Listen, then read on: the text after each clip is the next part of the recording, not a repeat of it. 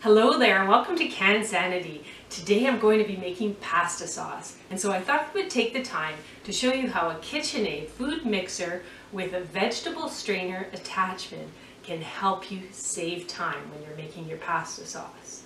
Now, if you don't happen to have a KitchenAid food mixer, then you can still make excellent pasta sauce. You're just going to have to peel your tomatoes the traditional way, which will mean you will score the tomatoes, blanch them in hot boiling water, and then cool them quickly in ice water, peel them, chop them, and then put them in a food processor or a blender.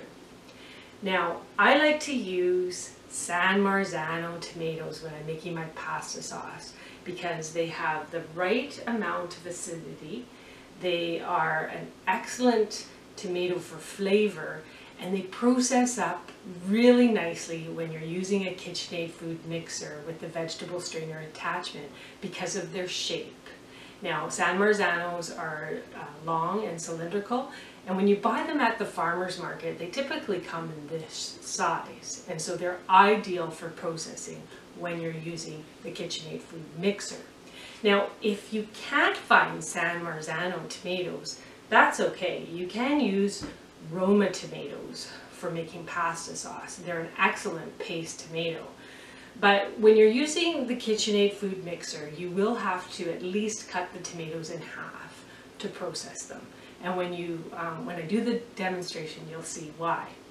Now, I happen to grow a lot of tomatoes in my garden, and I have baskets of beautiful Cascade tomatoes. Now, I'm going to make some pasta sauce out of these tomatoes as well, but because of their shape, I am going to have to cut them in half at least to process them using my KitchenAid food mixer. Now, I'll just wash up and we'll get started with the demonstration. Okay, so I'm just going to put together the vegetable strainer attachment and attach it to the KitchenAid mixer. But I did want to say that if you happen to have the meat grinder attachment for the KitchenAid mixer, then all you need to do is order the additional parts for converting that into your vegetable strainer attachment. So to assemble, just unscrew the bolt, take the cap off, attach the first part, and you can screw that down. Then put these parts in this spring and then slide that in there. And then hold that firmly in place. And then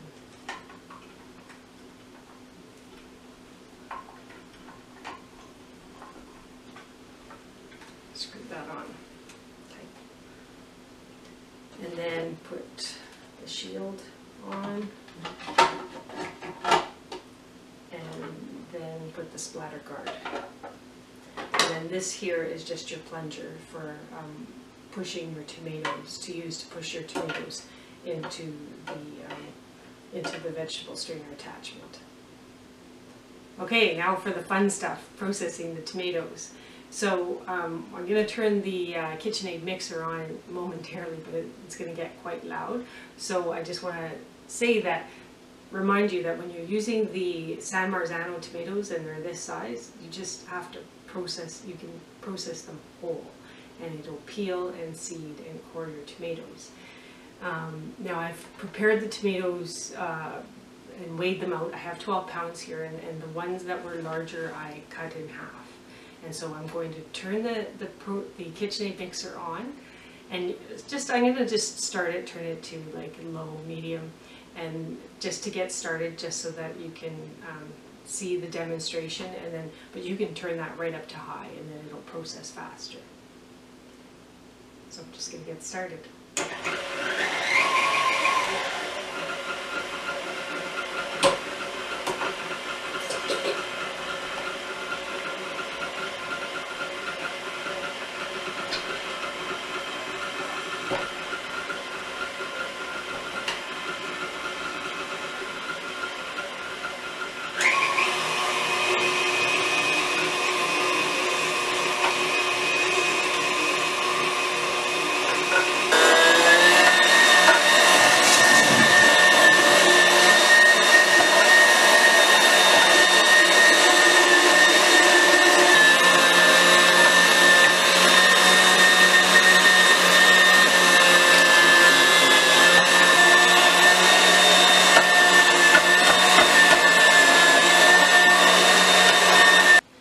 so it took 10 minutes to process all those tomatoes, and you can see I have a nice big bowl of beautiful tomato puree that I can use for my pasta sauce.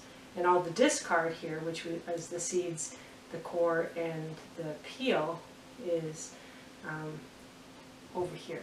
And I'll talk about what you can do with that at the end of the video.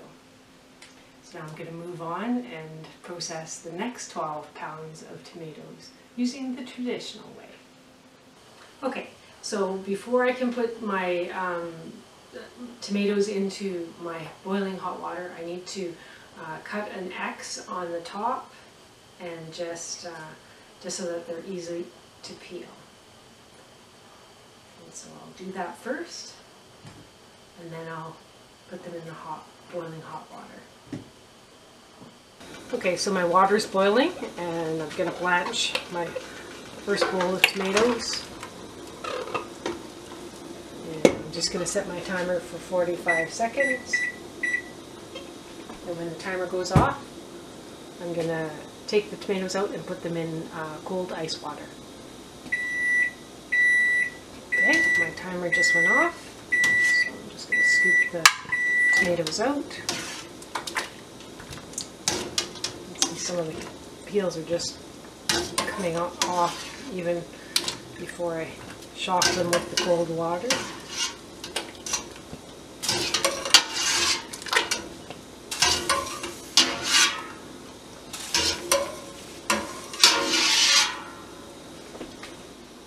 Okay, so these have been dumped into the sink with ice water, with ice in it.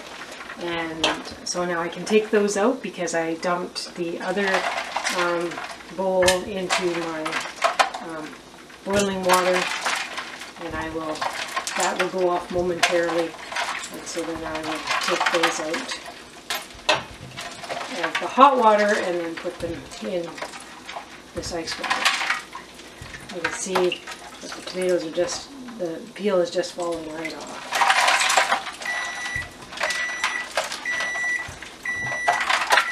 Okay, so now I'm just going to peel the tomato.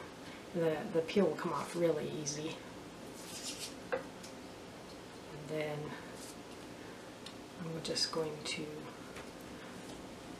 cut it in half, and then I'm just going to put it in my food processor.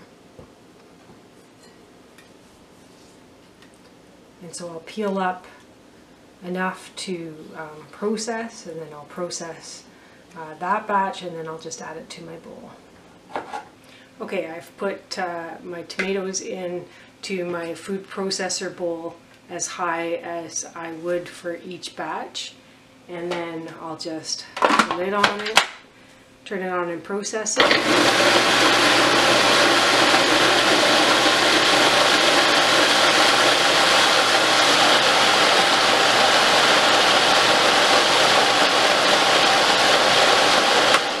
And I'll process it until it's well blended, and then I'll put the puree into the bowl, and then I will process the next batch. Okay, so I finished processing my tomatoes, and that's my 12 pounds of tomatoes that I blanched and then put into cold water, peeled, chopped, and put into my food processor. And so if you look at the result, this is the same bowl that I used when I was using the KitchenAid food mixer with the vegetable strainer attachment. And as you can see, I ended up with a little bit more puree. And the reason being is that when you use the KitchenAid mixer with the attachment, it also takes out the seeds, so that doesn't end up into your puree. And some of the pulp, a little bit of the pulp gets left behind too in the using the KitchenAid mixer with the attachment. Now, it's only just under 2 cups that I ended up getting in addition to what I got out of the 12 pounds that I processed with the KitchenAid mixer. So now here's the big difference. It took me 50 minutes, 50 minutes to process the tomatoes, to remove the peels using the traditional method. Whereas when I use the KitchenAid stand mixer with the vegetable strainer attachment, it only took me 10 minutes. So if you're planning on processing a lot of tomatoes and you like to make tomato sauce and can that for the winter, and you like to process a lot of that, then I would say it's worth the investment, especially if you have the KitchenAid mixer already. It's worth the investment to pick up the vegetable food strainer attachment. Now, what I did with the peels and the seeds, which was the discard from the KitchenAid mixer, is I put it into an 8-liter pot and I added 3 cups of water, and I brought that up to a boil, and then I brought it down to a simmer. And what I've done is I've put my food mill, just set it over top of a pot, and I'm just going to run this through my food mill and collect the juice at the bottom, and you're going to see that there's still a lot of tomato goodness that you can get out of those out of that tomato discard. And so I'm just going to take a little bit of time and run this through the food mill, and then I'll show you the result.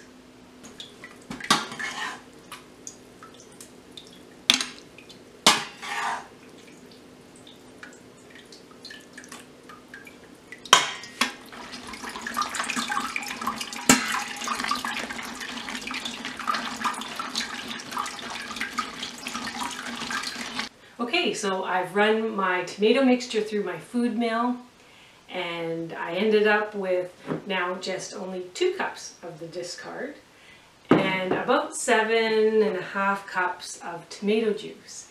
And now it's a little on the thin side, but that's okay because I'm going to add that back to the pot and add my seasonings. I'm going to add some salt and some pepper and some hot sauce, and I'll simmer that and reduce it a little bit further so it thickens up just a little bit. And then I will cool it completely and then store it in my fridge, or put it in my fridge and enjoy it all week long. Well, now that all my tomatoes have been processed into puree, now I'm going to get to my pasta sauce, but that's for another video. I hope you've enjoyed this video. Have a great day.